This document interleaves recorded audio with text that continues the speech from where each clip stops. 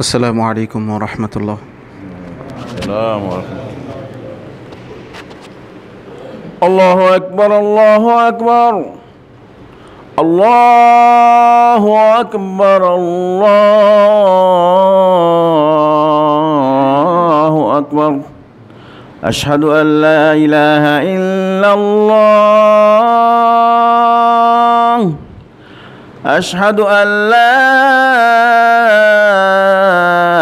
إله إلا الله. أشهد أن محمدا رسول الله. أشهد أن محمدا رسول الله. حي على الصلاة. حي على الصلاة.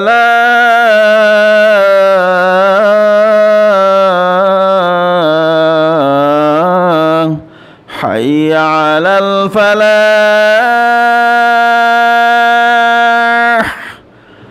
حي على الفلاح.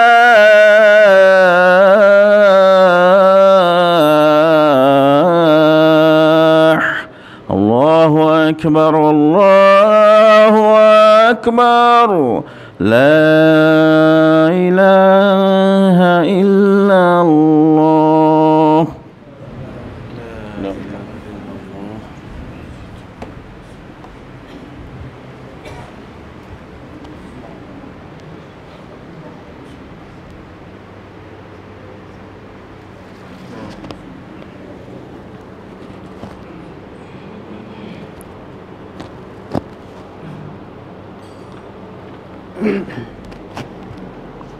إن الحمد لله نحمده ونستعينه ونستغفره ونستهديه ونؤمن به ونتوكل عليه ونعوذ بالله من شرور أنفسنا ومن سيئات أعمالنا.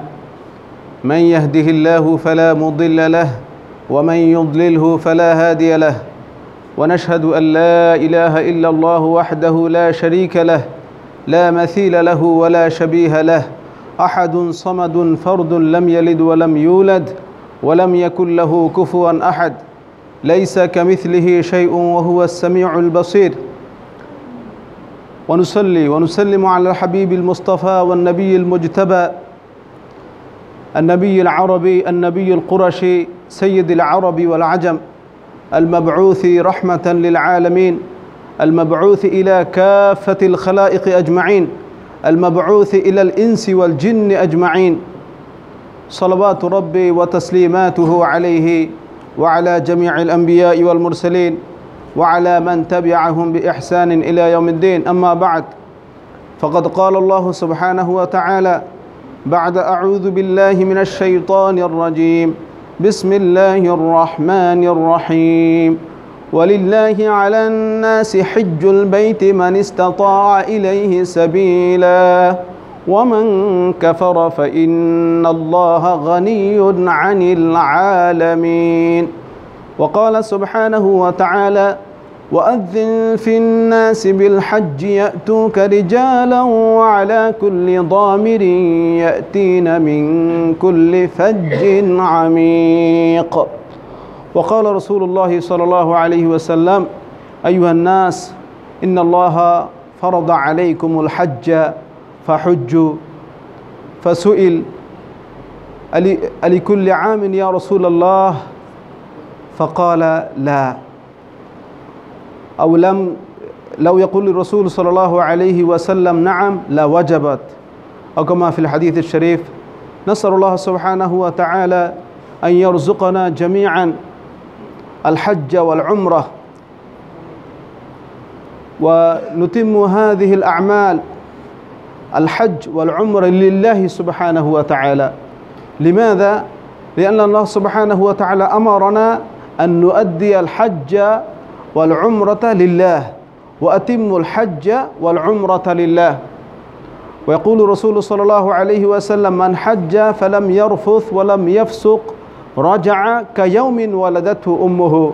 والحج المبرور ليس له جزاء إلا الجنة.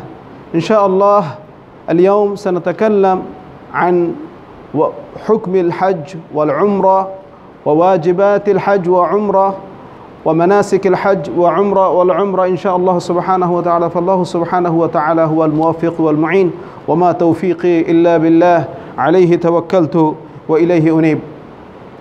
সম্মানিত মুসল্লিন ইকরাম, আজকে যুলকদ মাসের মাঝামাঝি জুমায় অর্থাৎ ক্যালেন্ডার হিসাবে 14 তারিখ।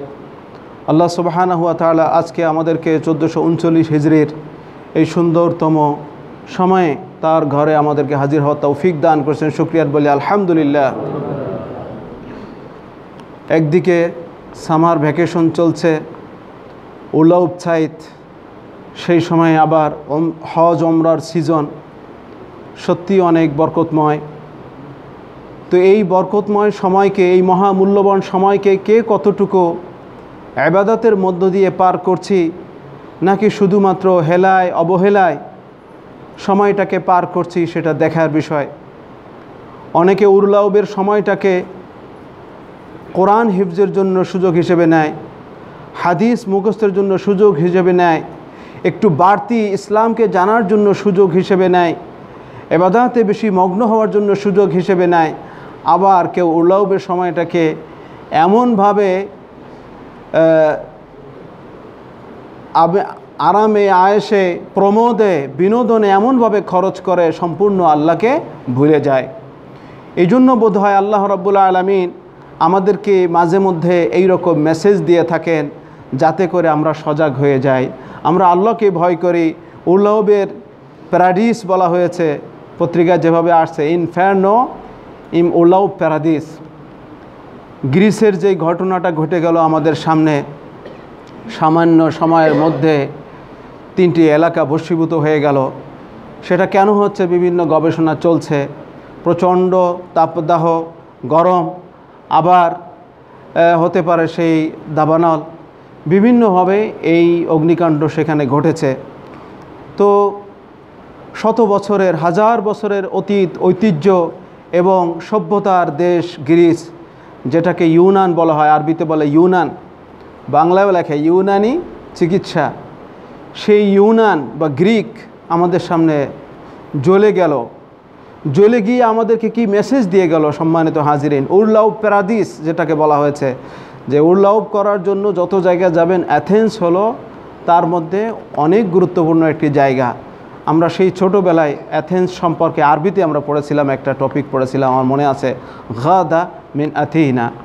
যাই হোক, সেই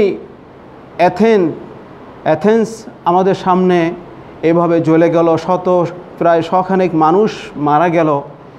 এবং এই ইউরোপ, এই আমেরিকা, যেখানে বিজ্ঞান প্রযুক্তির অনেক বেশি ব্যবহার, যেটা আমাদের বাংলাদেশ কল্পনাও করতে পারি না। আগুন লাগলে অথবা যদি এরকম বন্যা হয়, তাদের এত সুন্দর সুন্দর প্রযুক্তি আছে, যন্ত্র আছে, যে তারা আমাদের চেয়ে অনেক বেশি প্রোটেক্ট দিতে পারে, ডিফেন্স দিতে পারে। এরপরেও কি সম্ভব হলো এই 74 জন বা 80 জন লোককে বাঁচানো? মারা গেল, কতগুলো বাড়ি জ্বলে গেল, কত বাগান জ্বলে গেল। সম্মানিত হাজিরিন, এগুলো অবশ্যই আল্লাহ রাব্বুল আলামিন আমরা যেইভাবে জীবনকে চালাচ্ছি, সেই জীবন চলার ক্ষেত্রে যে একটা ব্রেমসেন দরকার আছে, ব্রেক দরকার আছে, এটার জন্যই আমাদেরকে মেসেজটা দিয়েছেন। আমরা যেন এটা মনে করি না, আফা আমিনা আহলুল কুরা আন ইয়াতিয়াহুম বাসুনা বায়াতা ওয়া হুম নাইমুন আও আমিনা আহলুল কুরা আন ইয়াতিয়াহুম বাসুনা দুহা ওয়া হুম ইয়ালআবুন। কোরআনের ভাষা। আল্লাহ রাব্বুল আলামিন সূরা আরাফের মধ্যে বলছেন যে তারা খেল তামাশায় মত্ত, হঠাৎ করে তাদের সুন্দর সকালে যে আমার পক্ষ থেকে একটা বিপদ চলে আসতে পারে, তারা কি এটা কল্পনা করে দেখেছে? তারা যখন রাত্রে আরামে ঘুমায় থাকে, এরকম একটা মুহূর্তে যে আমার পক্ষ থেকে একটা মেসেজ চলে আসতে পারে, বিপদ চলে আসতে পারে, তারা কি ভেবে দেখেছে? এবং তারা কি আমার আযাব ও গজব থেকে সম্পূর্ণ নিরাপদ? এটা কি সম্ভব? সম্ভব নয়।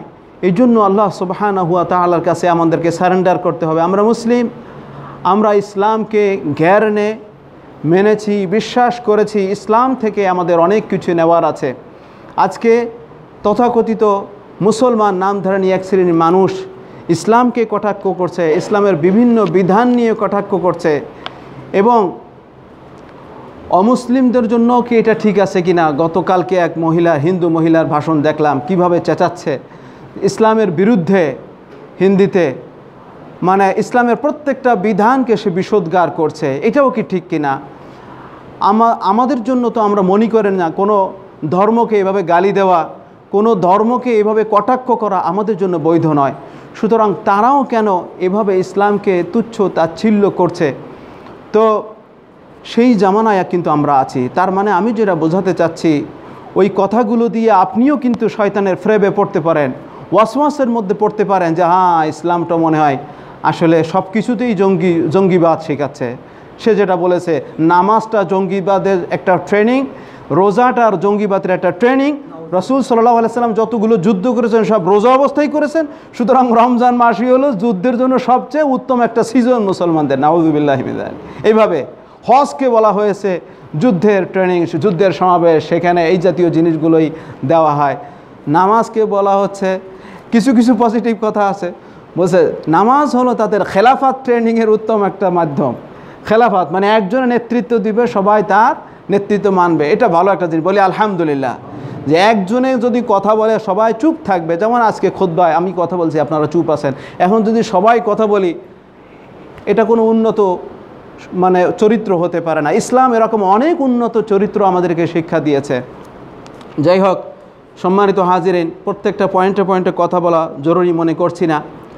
আমি আজকে ধারাবাহিকভাবে আল্লাহ তৌফিক দিলে কয়েক জুমা ইনশাআল্লাহ হজ এবং উমরার মাসআলা মাসাইল নিয়ে একটু আলোচনা করব। হাজী সাহেবদেরকে সংক্ষিপ্ত ট্রেনিং দেওয়া হয়েছে মোটামুটি। আশা করি এবছর ওনাদের সাথে কোনো ইমাম সাহেব না গেলেও ওনাদের কোনো সমস্যা হবে না ইনশাআল্লাহ।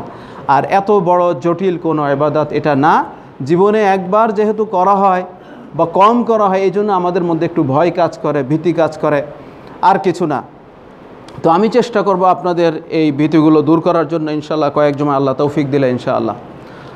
আজকে প্রথমে যে বিষয় নিয়ে কথা বলবো সেটা হলো হজের অর্থ কী, হাজ শব্দের অর্থ কী। আল হাজ, হাজ শব্দের শাব্দিক অর্থ হলো এখানে যেটা লেখা হয়েছে আল কস্ত, ইচ্ছা করা। ইচ্ছা করা বা এর আরেকটি অর্থ আছে জিয়ারা, ভ্রমণ করা। তো এখানে উন্নত ভ্রমণ একটি মুসলমানদের, সেটা হলো বাইতুল্লাহর উদ্দেশ্যে কেউ ইচ্ছা করে ঘর থেকে বের হওয়া, এটা হলো আপনার উদ্দেশ্য আল কস্ত। ইসলামী শরিয়াতে হজকে একটি বড় একটি ইবাদত হিসেবে দেখা হয়েছে। সেই ইবাদতটা কি?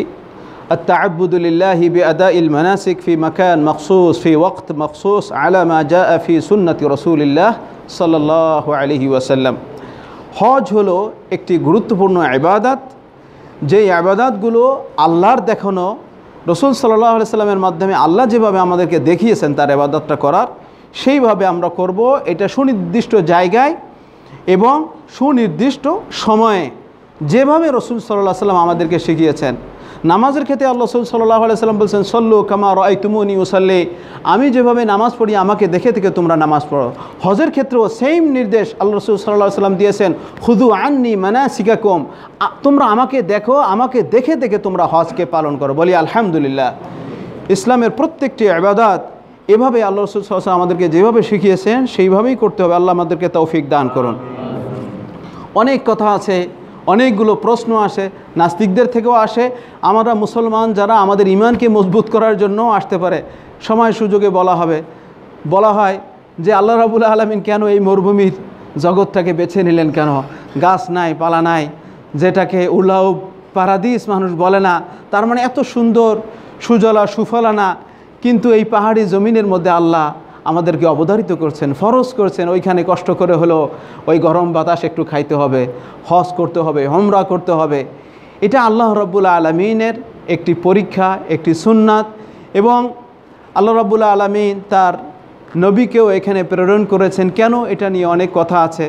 সেই সময়ের সবচেয়ে বেশি জাহেল এবং সবচেয়ে বেশি জালেম, সবচেয়ে বেশি নিচু পর্যায়ের মানুষ ছিল, পাশবিক চরিত্রের মানুষ ছিল ওই অঞ্চলের মানুষ। তাদেরকে হেদায়াতের জন্য আল্লাহ সুবহানাহু ওয়া তাআলা সেখানে রাসূল সাল্লাল্লাহু আলাইহি ওয়াসাল্লামকে প্রেরণ করেছেন।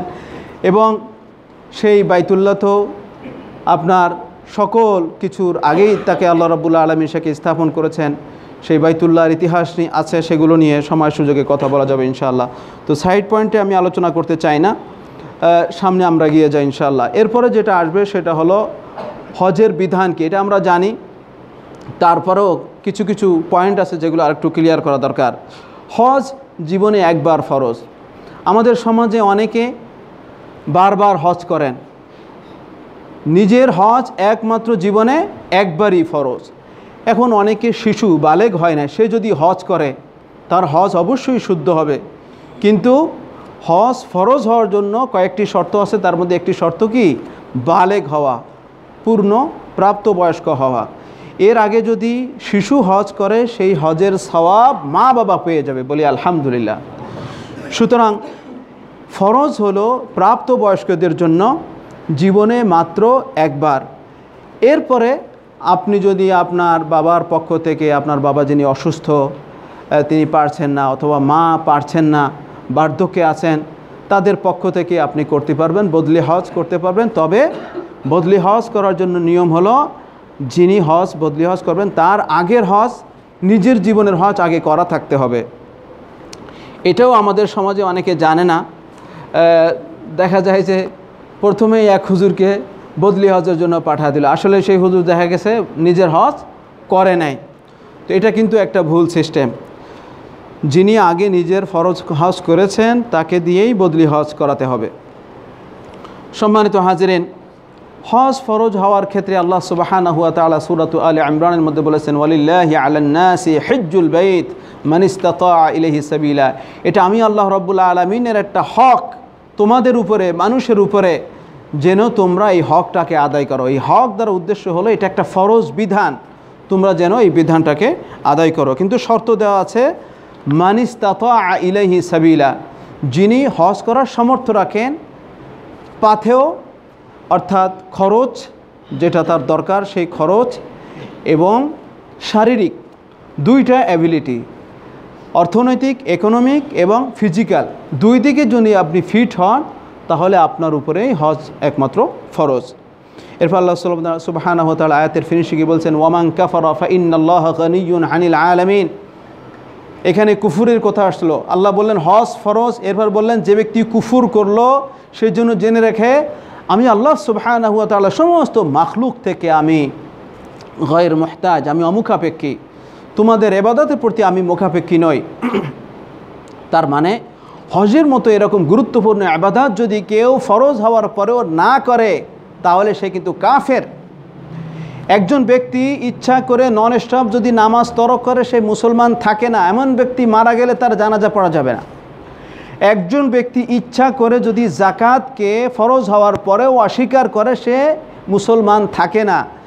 এই রকম আপনি জেনে শুনে এরকম একজন ব্যক্তি আপনি জানাজা পড়তে পারেন না। যে ব্যক্তি হজ ফরজ হওয়ার পরেও দিবালোকে ঘুরছে, এরকম একজন লোক ইচ্ছা করে হজকে তরক করে মারা গেল, তার জানাজা বড় বড় উলামায়ে কেরাম পড়েননি।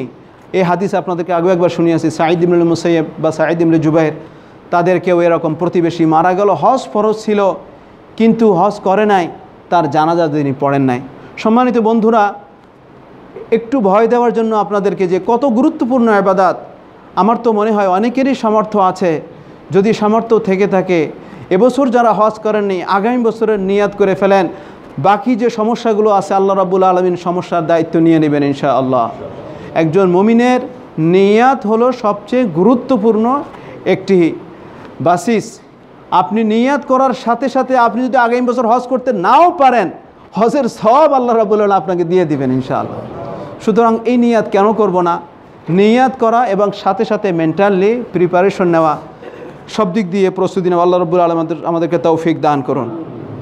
তাহলে জগতের সকল উলামায়ে কেরাম এ ব্যাপারে একমত হয়েছেন, জীবনে একবার মাত্র হজ ফরজ। পাশাপাশি বলতে হয় ওমরাও, আপনার হজ ওমরা এই দুইটা মিলে একটা প্যাকেজ হতে পারে। আমরা যেটা করি হজ্জে তামাত্তু সেটা, অথবা শুধু ওমরা, যারা সেখানে আছেন সৌদি আরবে যারা আছেন আগে ওমরা করলো পরে হজের সিজনে হজ করলো। জীবনে একবার হলেও ওমরা করা, ওমরাকে ওয়াজিব বলা হয়েছে। অথবা কোনো কোনো ওলামায়ে কেরাম জীবনে একবার উমরা করাকেও হজের কাছাকাছি বলেছেন। হজ উমরা দুইটা মিলে এই ইবাদতটা করা ফরজ। আল্লাহ রাব্বুল আলামিন আমাদেরকে তৌফিক দান করুন। যারা হজ করতে পারেনি, ওমরার সামর্থ্য আছে, আমি বলবো ওমরারও যেহেতু গুরুত্ব আছে, ওয়াজিব বা কেউ বলেছেন ফরজ, মানে ফরজ হলো এই উদ্দেশ্যে জীবনে একবার আপনি যদি হজ নাও করতে পারেন, ওমরাও করার যদি সামর্থ্য থাকে, তবুও আপনার ওমরা করা উচিত এই হিসেবে। এজন্য আমি বলবো যার ওমরা করার সামর্থ্য হয়ে গেছে, সফর আপনার ভিসা হয়ে গেছে, সামর্থ্য আছে, অনেক ভাই আলহামদুলিল্লাহ করে ফেলেছেন, আমরা উৎসাহিত করার কারণে তাদেরকে জাযাহুমুল্লাহু খায়রান, আল্লাহ তাদের এই ওমরাকে কবুল করুন। আরও বলবো যে এখনও যাদের সামর্থ্য আছে, হজ হয়তো আপনার এখনও সামর্থ্য হয় নাই, ওমরার সামর্থ্য হয়েছে, ইয়া আল্লাহ তাওয়াক্কাল আলাল্লাহ, আপনি ওমরার জন্য নিয়াত করে ফেলেন, আল্লাহ রাব্বুল আলামিন আপনার এই ওমরার কারণে দেখা যাবে হজেরও সামর্থ্য আপনাকে দিয়ে দিবেন ইনশাআল্লাহ। একটি ভালো একটি মেসেজ দেই আজকে। দেখেন ইবাদতের মধ্যে কত বরকত। আমাদের এবছরের হাজিদের সংখ্যা যদিও কম, 7 জনের মতো ছিল, সেখান থেকে জড়তে 4 জনের মধ্যে একজন ভাই ছিলেন ফ্যামিলি সহ, অর্থাৎ ভাবি সহ। তো বহুদিন ওনাদের বিবাহ হয়েছে কিন্তু কোনো সন্তান নাই। আল্লাহ রাব্বুল আলামিন এবছর নিয়াত করেছেন হজের, এরপরে হজের প্ল্যান প্রোগ্রাম চলছে, এর মধ্যে ভাবি প্রেগন্যান্ট হয়েছেন, বলি আলহামদুলিল্লাহ। তার মানে ওনাদের কিন্তু বহুদিনের আকাঙ্ক্ষা সন্তান। তো আমার তো মনে হয় যে হজ করতে যাচ্ছিলেন, তাও আল্লাহর কাছে মনে হয় বড় একটা দোয়া করতেন, এটা যে আল্লাহ আপনি একটা নেক সন্তান দান করেন। তো আল্লাহ রাব্বুল আলামিন আগেই কবুল করে দিয়েছেন। এটা আমি দেখলাম যে আলহামদুলিল্লাহ হজেরই বরকত, যে আল্লাহ রাব্বুল আলামিন তাদেরকে বরকত এখানে থেকেই দিয়ে দিয়েছেন যে তুমি রেস্ট নাও পরে। তো আলহামদুলিল্লাহ সম্মানিত হাজিরিন, ইবাদতের যখন নিয়াত আমরা করব, ইখলাসের সাথে নিয়াত করব, আল্লাহ রাব্বুল আলামিন বরকত দেওয়ার দায়িত্ব তিনি নিজেই নিয়ে নিয়েছেন। সম্মানিত হাজিরিন, হজের অনেক ফজিলত রয়েছে, দুই একটি ফজিলত বলি। এক হাদিসে রাসূলুল্লাহ সাল্লাল্লাহু আলাইহি ওয়াসাল্লাম বলেন, সহিহ মুসলিম হাদিস, আল উমরাতু ইলাল উমরাতি কাফফারাতুন লিমা বাইনাহুমা ওয়াল হাজ্জুল মাবরুরু লাইসা লাহু জাযাউন ইল্লাল জান্নাহ। এক উমরা থেকে আরেক উমরা পর্যন্ত যে সময়টা, এই দুই উমরার মধ্যে যত সগীরা গুনাহ, খালি সগীরা গুনাহ বলা উচিত না, যত গুনাহ, সমস্ত গুনাহকে আল্লাহ রাব্বুল আলামিন দুই উমরার মাধ্যমে মাফ করে দিয়ে থাকেন। সুবহানাল্লাহি ওয়া বিহামদি। এই জন্য আপনি এবার উমরা করে আসছেন, সুযোগ হলে আবার উমরা করেন। আল্লাহ রাসূল সাল্লাল্লাহু আলাইহি ওয়াসাল্লাম এক সফরে একটাই উমরা করেছেন। আগে আমরা বলেছি আল্লাহ রাসূল জীবনে 4 বার উমরা করেছেন, কিন্তু 4টা সফর ছিল আলাদা। আমরা অনেক সময় এক হজের সফরে বা এক উমরার সফরে একাধিক উমরা করার নিয়াত করি, ইচ্ছা করি। নো নিড, এটা কোনো দরকার নাই। আপনি একটাই করবেন, আপনার পক্ষ থেকে, আপনার আত্মীয় স্বজনের পক্ষ থেকে, সবার পক্ষ থেকে ওইটা আদায় হয়ে যাবে। আর চাইলে পরে আপনি আবার করতে পারেন। কিন্তু উমরা ছাড়াও ওইখানে অনেক ইবাদত আছে আপনার জন্য, কন্টিনিউয়াস যে ইবাদতগুলো, নামাজের কোয়ালিটিটা আরও সুন্দর করা, বাইতুল্লাহ গিয়ে, মদিনায় গিয়ে, এইখানেও যে নামাজ পড়ি সেইখানেও সেই নামাজ, এইখানেও মসজিদে ঢুকি, ওইখানেও মসজিদে ঢুকি, এখানেও মসজিদ থেকে বের হই, সেখানেও মসজিদ থেকে বের হই, এখানেও আমরা নিয়মিত ওযু করি, কিন্তু সব কিছুর কোয়ালিটিটা একটু সুন্দর করা। তাহলে কি হবে? এইখানে এক ওযু, এটা স্বাভাবিক ওযুর যে ফজিলাত, কিন্তু বাইতুল্লাহ যদি এক ওযু করেন, সেই ওযুতে আপনার কত? 1,00,000 ওযুর সওয়াব, বা আরেক হাদিসে আসছে 1000 ওযুর সওয়াব। যাই হোক, আল্লাহ রাব্বুল আলামিন এইভাবে বেশি থেকে বেশি আমাদেরকে নেকি দান করবেন ইনশাআল্লাহ, এবং সেখানে দানেরও এভাবে সওয়াব রয়েছে। আল্লাহ রাব্বুল আলামিন এইভাবে আমাদেরকে কোয়ালিটি সহ আল্লাহর ইবাদত করার তৌফিক দান করুন, এবং কবুলকৃত হজের সওয়াব হলো একমাত্র জান্নাত।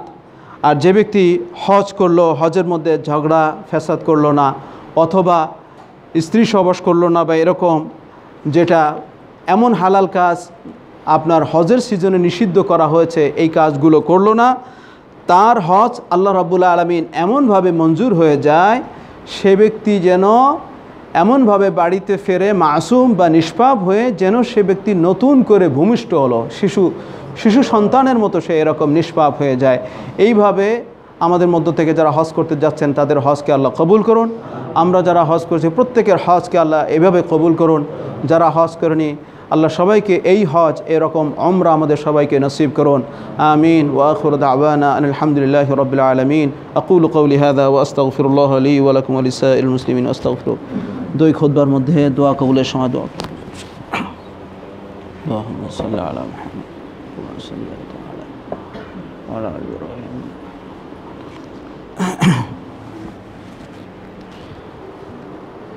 আলহামদুলিল্লাহ ওয়াসসালাতু ওয়াসসালামু আলা রাসূলিল্লাহ ওয়া আলা জামিই হিজবিল্লাহ ওয়া আলা জামিই আম্বিয়াইল্লাহ ওয়া আলা জামিই রুসুলিল্লাহ ওয়া আলা জামিই আউলিয়াইল্লাহ আম্মা বা'দ ফায়া রাব্বি সাল্লি ওয়া সাল্লিম দাইমাইন মুতালাজিমাইন আলা নাবিয়িনা ওয়া আলা জামিইল আম্বিয়াই ওয়াল মুরসালিন কামা সাল্লাইতা ওয়া সাল্লামতা ওয়া বারাকতা আলা সাইয়্যিদিনা ইব্রাহিম ওয়া আলা আলি সাইয়্যিদিনা ইব্রাহিম ফিল আলামিন ইন্নাকা হামিদুম মাজিদ। সম্মানিত মুসল্লিন ইকরাম, আজকে আমরা গুরুত্বপূর্ণ একটি থেমা নিয়ে আলোচনা শুরু করেছি, সেটা হলো হজ ও ওমরার ধারাবাহিক আলোচনা। আজকের প্রথম পর্বে যে বিষয়গুলো শুনলাম, হজ করার গুরুত্ব সম্পর্কে, ওমরা করার গুরুত্ব সম্পর্কে এবং হজ ওমরার ফজিলত সম্পর্কে আল্লাহ রাব্বুল আলামিন যে কথাগুলো বললাম, এই কথাগুলোকে আমাকে এবং আপনারা যারা শুনলেন সবাইকে বিশ্বাস করা, বাস্তব জীবনে আমল করার তৌফিক দান করেন। সম্মানিত বন্ধুরা, ভূমিকায় যে কথা বলেছিলাম, উরলাউবের সময় যাচ্ছে, সুন্দর সামার যাচ্ছে, এই সামারটাকে আমরা কাজে লাগানোর চেষ্টা করি। ইয়ংদেরকে লক্ষ্য করে, আমাদের স্টুডেন্টসদেরকে লক্ষ্য করে, গার্ডিয়ানদেরকে লক্ষ্য করে বলবো, মিশরে যখন আমরা ছিলাম আমাদের অনেক বন্ধুরা 3 সামার ভ্যাকেশনে অথবা 4 সামার ভ্যাকেশনে কোরআন হিফজ করে ফেলেছেন। এরকম অনেক নজির আছে। সুতরাং আমরা উৎসাহিত করতে চাই আমাদের বাচ্চাদেরকে। অনেক ইয়ং আছেন, মানে অনেক যুবক আছেন, এখনও সময় আছে, বয়স্ক আছেন। কোরআন এমন একটা সাথী, আপনি মনে করেন না যে 50 বছর হয়ে গেছে এখন মুখস্থ করে কি করব। কোরআনটাকে খালি আপনি বেরুফ হিসেবে দেখলেন যে কোরআন 12 বছরের আগে মুখস্থ করার দরকার ছিল, 20 বছরের আগে মুখস্থ করার দরকার ছিল, তারপরে নামাজ পড়াইতাম, রমজানে তারাবি পড়াইতাম, ইমামতি করতাম, এইভাবে দেখেন না। 50 বছর বয়স হয়ে গেছে, আপনার এখনও মস্তিষ্ক ভালো আছে, কোরআন মুখস্থ করতে পারেন নাই, এখন থেকে নিয়াত করেন যে কদিন বেঁচে থাকেন যে কোরআনের হেফজ করতে করতে কোরআনের হাফেজ হয়ে যদি মারা যান তাহলে আপনার অবস্থা কোথায় যাবে আপনি একটু চিন্তা করেন। আল্লাহ রাব্বুল আলামিন আপনাদেরকে প্রকৃত হাফেজদের সাথে আল্লাহ আপনাকেও হাসর করবেন ইনশাআল্লাহ। সম্মানিত বন্ধুরা, এইভাবে নিজেকে তৈরি করার চেষ্টা করি, সময়টাকে কাজে লাগানোর চেষ্টা করি। সেটা ভ্রমণের মধ্যেও হতে পারে, যখনই অবসর সময় তখনই কোরআনের সাথে, ইসলামের সাথে সম্পর্কটা বাড়িয়ে দেওয়া। আল্লাহ রাব্বুল আলামিন আমাদেরকে তৌফিক দান করুন।